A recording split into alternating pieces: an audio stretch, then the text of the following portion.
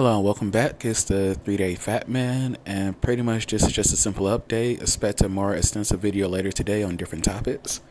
But yeah, as you see, I'm close to 48 straight hours of fasting, which is nice. I'll be breaking my fast tomorrow with a decent refeed, planning salmon, and I'm not sure what else yet.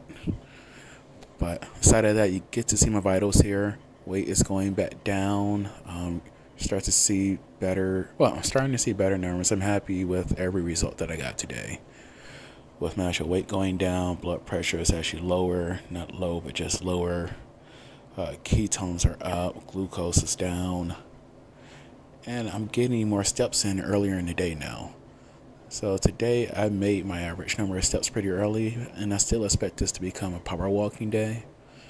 My goal isn't to make every day a power walking day, but it should be. But I am expecting to do better. It's starting to become easier to just walk now.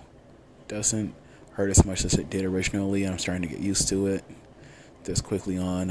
I did a lot of walking last year, and I've done a lot of walking throughout my life. But yeah, for the past 4 or 5 months, I just didn't do that much before this competition. So it definitely atrophied a bit in a way.